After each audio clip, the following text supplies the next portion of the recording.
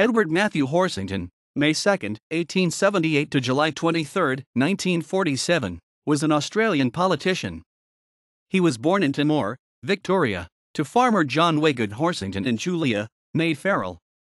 Educated at Maryborough, he became a drover and miner after leaving school and worked in Queensland, New South Wales and Western Australia before settling in Broken Hill. On December 31, 1906 he married Rosalie Bryksky, with whom he had a daughter. From 1912 to 1922 he was secretary of the Broken Hill branch of the Federated Engine Drivers and Firemen's Union, and he had also served as director of Broken Hill Hospital. In 1922, Horsington was elected to the New South Wales Legislative Assembly as one of the Labor members for Sturt. He continued as member for Sturt after the return of single-member divisions in 1927, and briefly served as Secretary for Lands and Minister for Forests from May to October 1927. He was expelled from the Labour Party in 1936 but readmitted later that year, and in June 1939 joined Bob Heffrown's Industrial Labour Party.